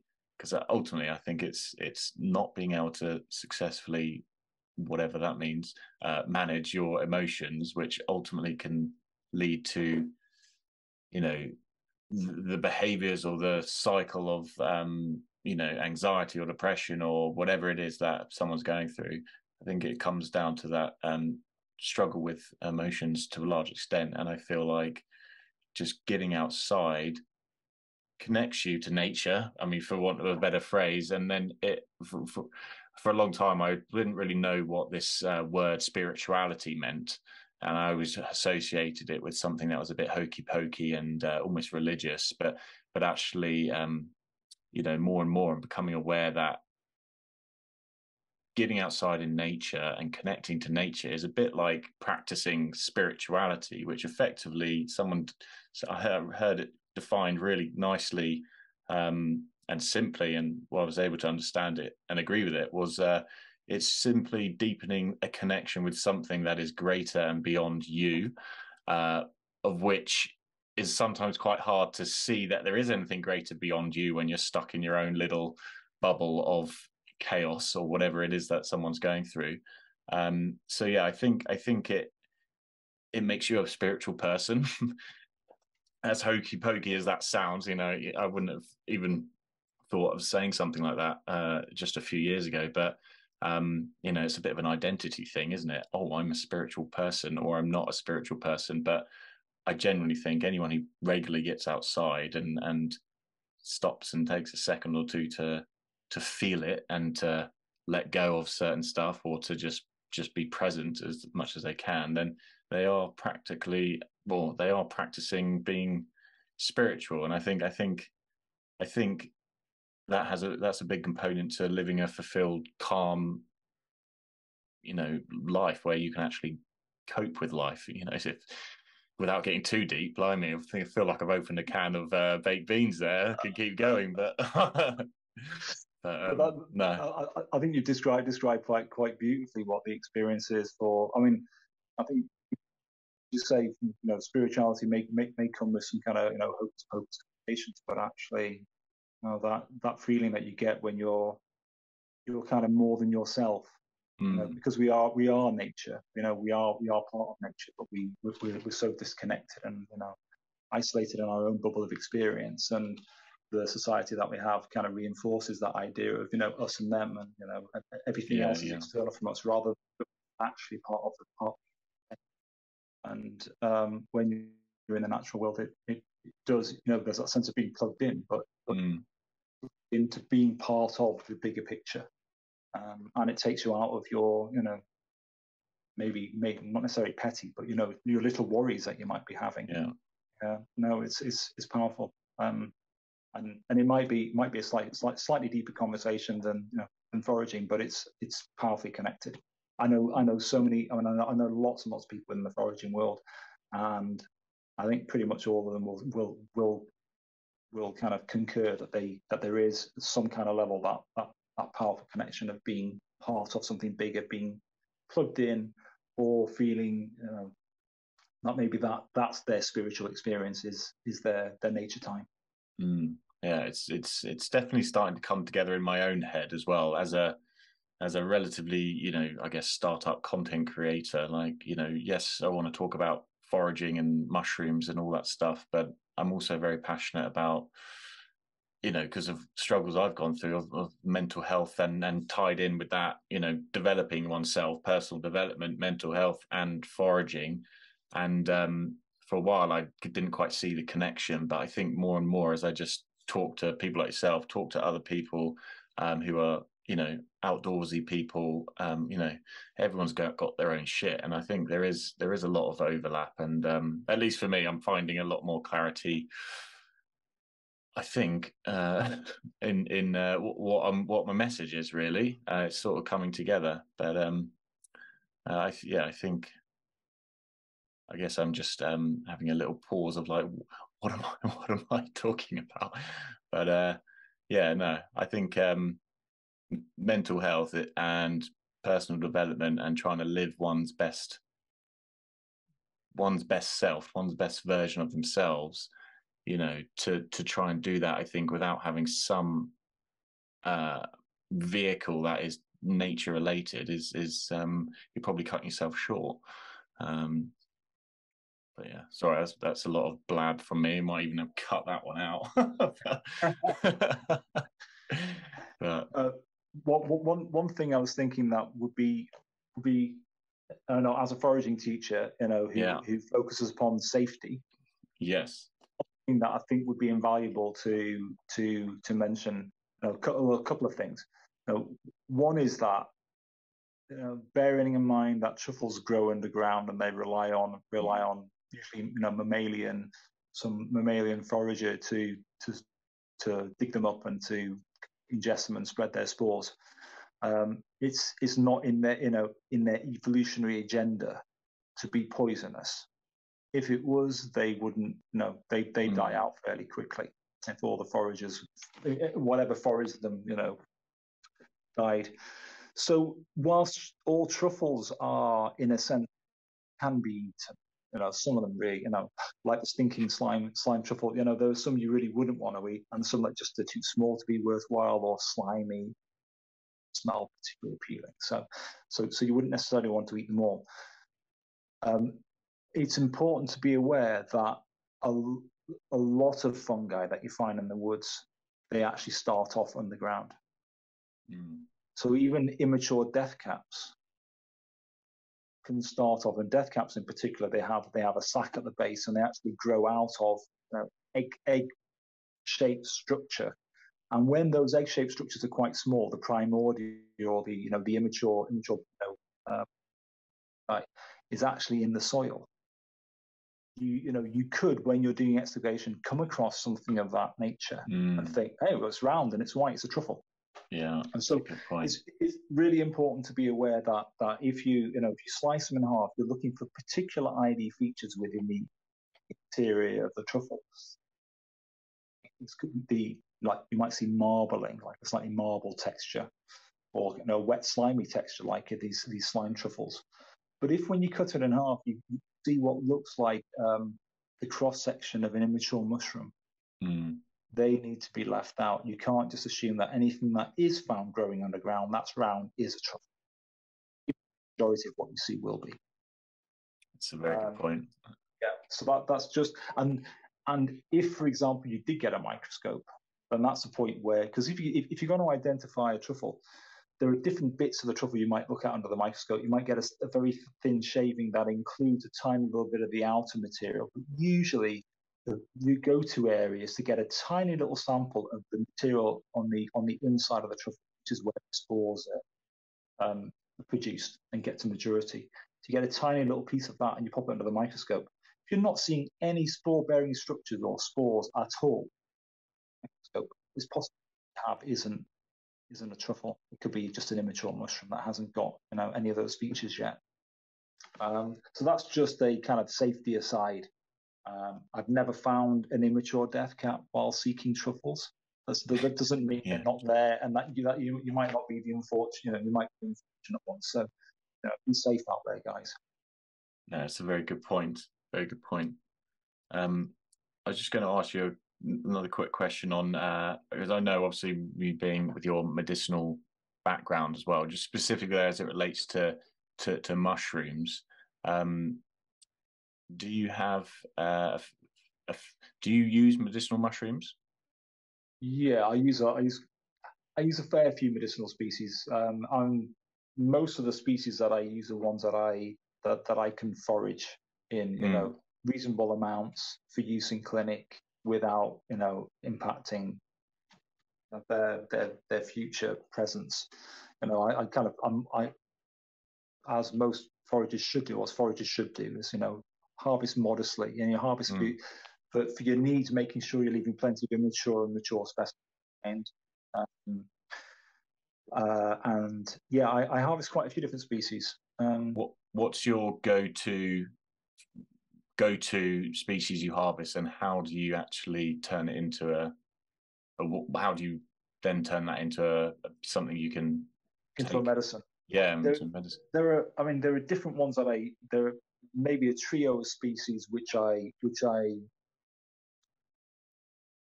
harvest myself. Turkey tail is the obvious one. That's a really common species. I think in Japan it's called karawitaki. It's the most researched of all the medicinal species. And with that species, it's basically, or it's primarily the hot water soluble complex sugars, polysaccharides that are found within the mushroom that exert medicinal effect, and they elicit a kind of cascade of positive immune effects, and they're used for a number of different cancers primarily, but also used for some autoimmune conditions. So to help to regulate or normalize immune function, they have antiviral activity. So that's one that I prepare by drying, shredding into small pieces, and how are you shredding it? How do you shred it? I tend to use a NutriBullet. I'd say grinding, but it doesn't really grind. It becomes this kind of fluffy material. Yeah. But I get collect enough to make it worth making a batch, and then I put a particular amount in a slow cooker, and I leave that heating for about 18 hours, something like that, on the low level. And at the end of that time, you've got fluffy kind of cream-coloured turkey tail and water at the beginning, and by the end of it, you've got a nearly black-coloured, thick, sticky extract, which I preserve with a small amount of ethanol. And then that's like a mushroom tincture, which is then added to blends of either mushrooms or other herbs and given to patients. And with that, when you add the ethanol, what's the ratio that you use there? Is it like more ethanol to 50-50? I've not done this, sir. No, I've got an ethanol license, which basically means that I can store 96% grain ethanol. So I use 25% grain ethanol, 75% of this liquid extract of the turkey tail. Now, if you don't have access to 96% ethanol, you can get it from some Polish supermarkets. Eastern European supermarkets will sometimes sell 96% strength. You pay quite a bit on it because you're paying tax duty on it as well. Okay. But you could use a high strength vodka. Yeah. But you're looking to end up with about 20 to between 20 and 25% overall, because if it's much less than that, then it's not preserved. Yeah. So that's the turkey tails one I use. I do use quite a lot of that. One thing which I find it's really good for as an antibiotic, it's really good for sores. People who get herpes outbreaks, either cold sores or even genital herpes can respond really well to this. So that's quite an amazing medicine. And applying it directly on the sores, or just ingesting it? Taken internally. Yeah, taken internally as a medicine. It stimulates the immune system quite. Wow. Has these direct antiviral effects against herpes species. The other species that I really like collecting and using is one that you may have collected yourself, hen of the woods. Yeah. Which is a highly gourmet mushroom. I mean, it's interesting actually. Of the bolete mushrooms. There was a study quite a number of years ago which evaluated the stimulating effects of a number of different boletes, and the one that came out highest amongst those that they assessed was Boletus edulus, which is a porcini or cep. And so that is, that's a good medicinal species. Wow. But I can't imagine many foragers collecting it and making medicine with it rather than just eating them. And it's similar to some extent in that it tastes absolutely amazing. It's a species. It can go quite large. And over the years, I maybe know a couple of hundred trees that produce decent hen of the woods, not necessarily every year, but every 2 or 3 years. So it's quite easy to collect plenty for medicinal use. And I always eat a little bit of it, but mostly I collect it, dry it, and then similar kind of extraction method to turkey tail, making this thick black, incredibly tasty. Turkey tail, I don't like the taste of it. It's mushroomy, but with some strange tones. It's a bit bitter as well. But the maitake or hen of the woods extract is absolutely delicious, and man, that is an immune boost and a heart. It's incredible for in the bud. It's great stuff. So I make quite a lot of that, and I use it, with patients who really need that kind of support. Yeah, I think this year I would like to have a couple of medicinal mushroom projects on the go. I did collect a load of turkey tail last year, dried it out, and then just didn't do anything with it. It's still there. I've also got some. I actually, I nearly had one of the most excited moments of my life foraging when I found a big bit of chaga on a silver birch tree, and later I found in similar woods and down south. I didn't think they were down here. Forever I'm staring at blooming silver birch tree burls or beels, however you pronounce it, thinking it's a blooming piece of chaga, but it's not. But I have found a few down here, which is pretty exciting. But I've had one of those on my shelf for nearly a year now. So I was going to ask you a question whilst I had you on here. It was because that thing is fairly dry to begin with, really, and quite dense and solid. And I wondered if I've left it too long to maybe do something with it with medicinal properties, or you're shaking your head. So I'm guessing it's still good to go. I mean, bearing in mind that chaga is known to be profoundly antioxidant. So if it's a bit old, if it's antioxidant, it kind of inhibits the aging process. So it kind of it naturally preserve longer species. Something I should just mention about turkey tail as well. Yeah. I'll come back to chaga. Is that turkey tail attached to the bark of a dead tree, usually dead or dying tree, is often bedeviled by tiny little wood-boring beetles that lay the eggs on the turkey tail itself. And when you harvest it, the eggs may be there, but they might not hatch down. You dehydrate it, and then you stick it into a bag or a jar for later use, and you come back to it later on, and it's just sawdust. So the thing to do is if you collect it, either before you dry it out or after you dry it out, give it about a 2-week window in the our eggs in there, they're destroyed, and then you haven't wasted your time and your effort. Yeah. So that's a kind of practical consideration with turkey tail. The chaga is, so it's got a kind of black, gnarly, almost burnt-looking exterior, and that part is incredibly tough. And it's got this kind of slightly more golden brown interior, which is a bit softer. It can still be very hard.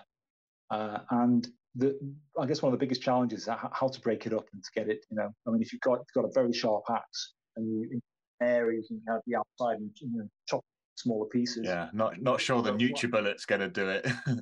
Or did it? So the NutriBullet can do a pretty good job, but what I would say is I've used them over the years, and I have gone through too many of the NutriBullet cups. Yeah. To mention, you will break them if you do that, but you can actually get. I discovered last year you can get metal NutriBullet cups. Oh, nice. So get one of those, and using your blade, you might find that you can actually grind it down to a fairly fine powder. The powder you can then just use, you can make a hot water extraction by simmering it for, say, 15-20 minutes and drinking that. You can stick it in high strength. That really needs, ideally, like 60% alcohol to get a. So what you would do with chaga is what I do with making chaga extraction is to have the powder and put maybe 3 or 4 times as much, 60 or 70% alcohol with it. Leave that for a couple of weeks.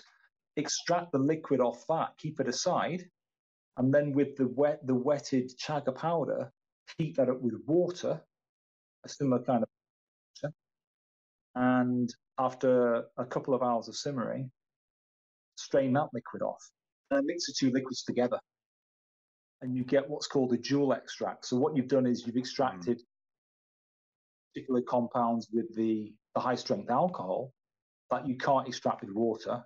And when you made the water extraction, you've taken the water soluble components that high strength alcohol won't take out to get the best of both worlds.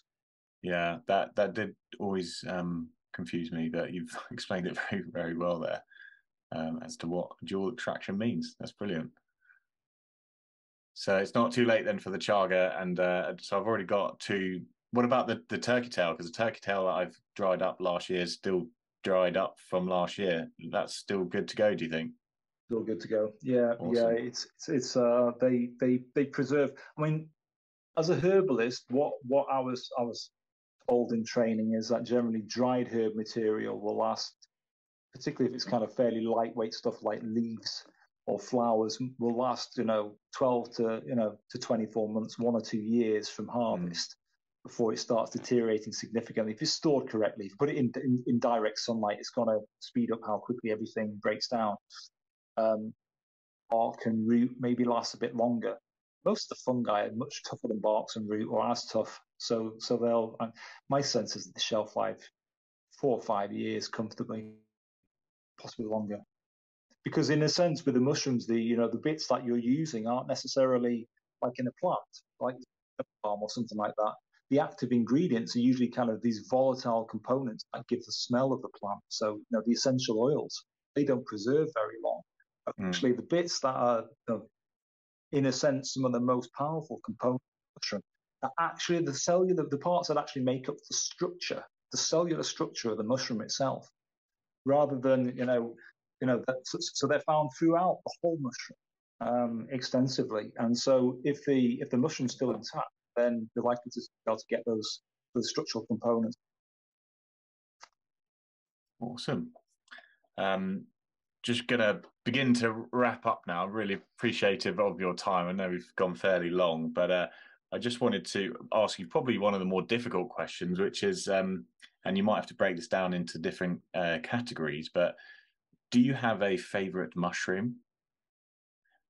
And I think I'll just extend that question out to say, well, you can give me two or three if you can't pick one, but maybe a favorite mushroom to eat, um, and maybe a favorite medicinal mushroom. I even have to break it down.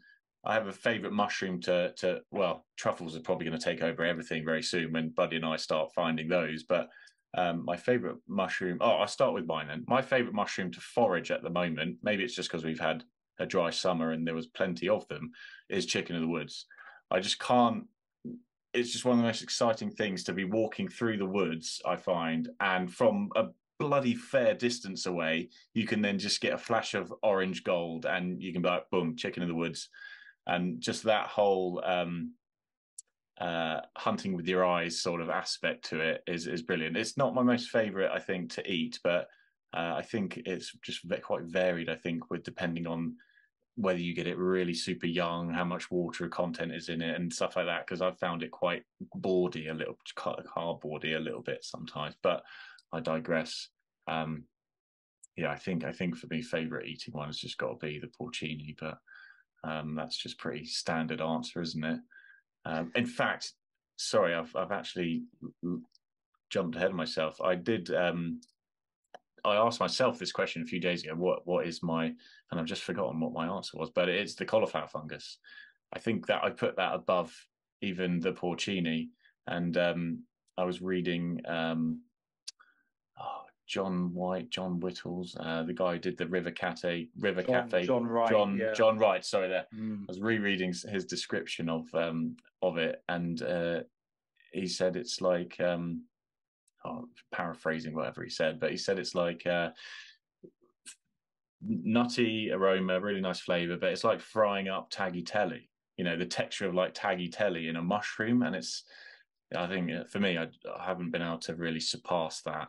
Although I'm sure I will have experiences that will surpass that. But for me, that's my favorite eating one at the moment and favorite finding one at the moment. Probably all going to change as we approach. But yeah, what about yourself? And why? Great question. And why? Okay, so my kind of favorite edible species. I've got to say, my kind of I don't have a strict number one. Generally, Yeah. cauliflower fungus, I agree, is one that I don't find anywhere near as often as hen of the woods. I absolutely love hen of the woods. Mm. Cut into thin strips, and if it's super tender and cooked crispy around the edges, I mean it's like chicken, I guess. It's just super tasty. But when I've not found cauliflower fungus for a while, I start to hanker after it because it's exactly those noodly qualities you just mentioned. It's like, I don't know, Chinese noodles for me or something like that. It's and it's got this, because they grow with conifers, and most commonly pine. It does have this kind of piney notes to it. I love cauliflower. When if I'm lucky enough to find a good chunk of that, then that's a treat. But it sounds like I've had the opposite problem to you. I find quite a lot of cauliflower and hardly any hen of the woods. So anyway, sorry. Yeah, well, I would say talking about this kind of varying kind of top position.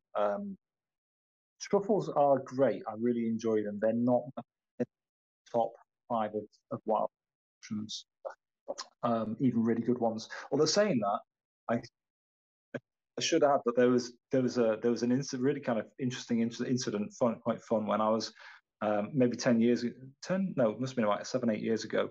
I was teaching a homeschool collective in North Yorkshire, and we'd go and do different forays in different locations. And when it came to autumn time, somebody said, "Hey, I know some woods near me that are really, really great. We should go there." So time up to meet them on that day, and we walked up through the woods, and there were quite a few mushrooms, and we kind of worked our way up to the tops where we were up in some moorland. Where we came out, there was a conifer plantation. It was a mix of pine and larch, and I had to go and have a quick mooch around there to see what they find. And lo and behold, there were dig holes all over. So this group of kids kind of talked about truffles and got them excavating. And lo and behold, these truffles kept popping out. They were small little white ones. They were maybe up to about 2 centimeters across. And some of them had a cracking smell. When I got them home, and some of the kids insisted on taking a few of them home, but there were loads of them. Got back home. I mean, the drive was 50, 60 miles to get to find them, so I never made it back. And it reminds me I should probably head back at some point. It transpired they're a species called tuber borkii, which is also known as the bianchetto in Italy, and it's nowhere near as pungent as the Italian white truffle, but it's the most pungent truffle we have in the UK. And the ones that I kept a few of them in the fridge for a few days. Okay, meteoric. They were absolutely delicious. So that's my best edible truffle I've had, was randomly with a homeschooling network that we encountered. And sorry, where were those woodlands you said? Yeah, a neat little spot in North Yorkshire. I think I'll probably be able to find the email that gave me the instructions to remind me where I'm going if I head that way again. Yeah. But I should say within my top 5 are definitely morel mushrooms. And it's interesting that some species are really tasty, but actually not hugely exciting to find. There's not a direct correlation between how exciting something is to find and how good it's going to taste. Yeah. There are some species that are hugely exciting to find, but they're pretty mediocre when it comes to taste. But I don't know, they're really fun to see. Yeah. And morels they hit both heights. If there's wood chip ones that actually are, I mean, gosh, there was one year, I think we got about 4 years, spring 4 years ago. I was driving back and forth up and down the motorway from to Manchester over a window of time. I was having some chemo for a treatment I was having. I had to go up every 2 weeks, and it just meant that I had the freedom of, as I was driving either up or down, making diversions to potentially viable wood chip sites. And that spring, I found fruiting morels on 40 different locations. Wow. And that might sound crazy, but that's purely a reflection. I probably looked at about 85 or 90 different sites, and almost half of them had morels fruiting on them. And it may have been I think it was a particularly good spring that year. Get a very dry spring, they don't grow very well. it also highlights that it's a numbers game. If you're looking at the right kind of wood chip, you've got to know what magic mushrooms before, and they grow on deciduous wood chip primarily. But it's always on conifer that you're going to find the morels, and they're great. I mean, that year, gosh, I had morels in the double kilos, in the double figures of kilos. I mean, it was a great, fabulous year, but it was a reflection of taking advantage of the opportunity presented me. But I've got to say, whilst the black morels that you find on wood chip are very good, what are called the common morels, there's Morchella esculenta, Morchella vulgaris. There are others related to those two that are in the UK, but you won't read about in the books yet because current kind of understanding of UK morels are reasonably thin on the ground. There's DNA work being done, but it hasn't, all the conclusions haven't come out yet. But the two species that are called the common morel, which are both far incredible eating, my God. And there's one location in the northwest where I've been finding one of those species of common morel for, I don't know, the best part of 10 years, something like that. And 1 year I went to this site, which sometimes the fruit seems to be very localized. There'd just be 5 or 6 in one area, and other years, if the conditions were good, they'd be peppered around. Actually, whether a field I might find 20 or 30 of them.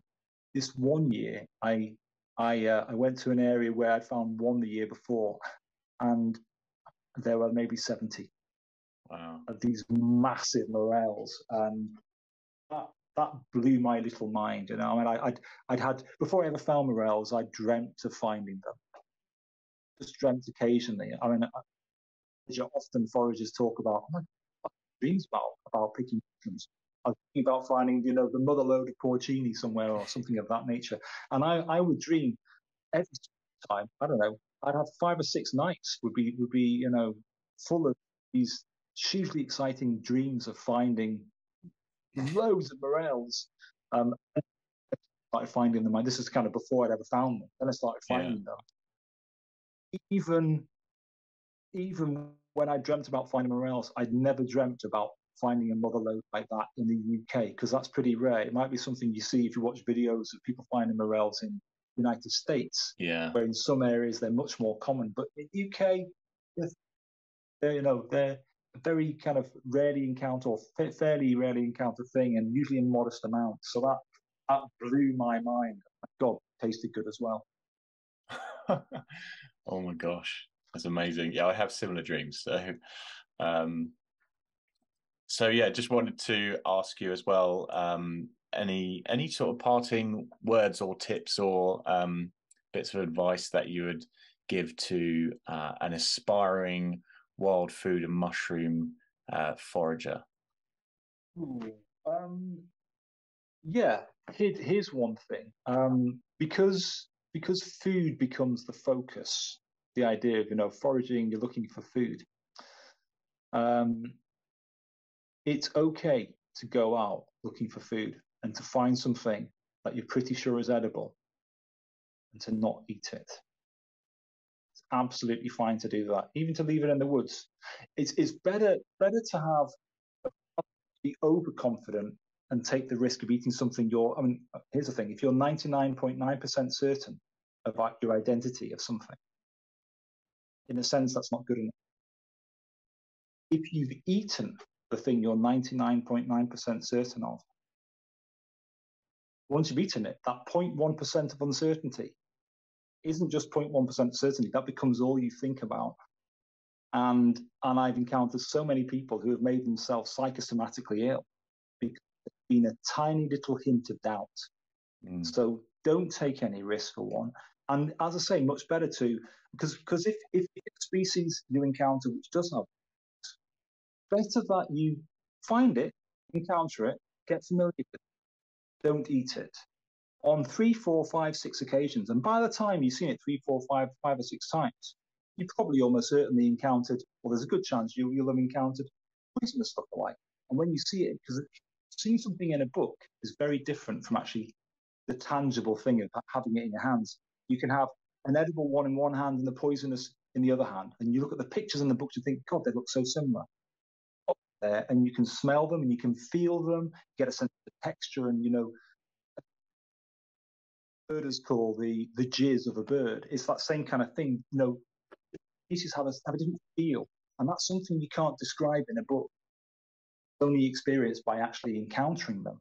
And so there's real value in encountering and gaining insight, because every time you encounter it, even if you don't eat it, you're gaining something.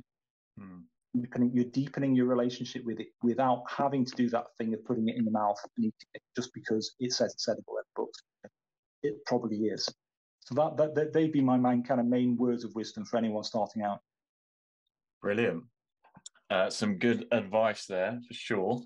I know that I've actually been fallen foul of having the 100% rule on a couple of times, but I think that's just part of my nature, a bit more risque. There was a time when I maybe we shouldn't go into it, but it's probably preaching the wrong thing. It's definitely not. I won't go into that story. But anyway, it's been really great having you on the podcast, and I know there's a much bigger amount of knowledge in your brain that has come out in just this last 90 minutes or so. And so we may even have to do a part 2 or something. But I just wanted to really just say thank you very much, and ask you as well, is that if there's anybody listening wanting to go and find out a bit more about yourself, where can they go to? How can they get in touch with you? I'm on Instagram, I'm on Facebook, but I've got my own website, which is just my name.com, jesperlaunder.com, which is a website which is kind of, the primary focus is herbal medicine on there, but on the tabs on the side I've got wild food, mushrooms, some content, and events. This autumn I'm not running, just recovering from a condition.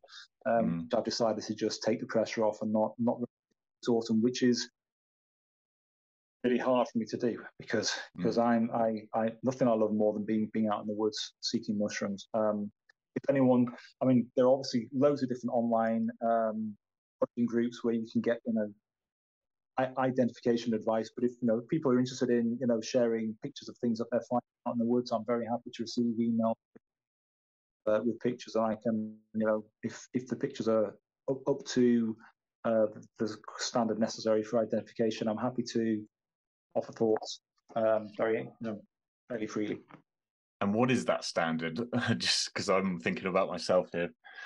So what? Well, thanks very much for organising this, Ben. And I looking at watching the previous podcast you've done with into the world of truffling. It's fascinating to get to see lots of different people's experience and standpoint.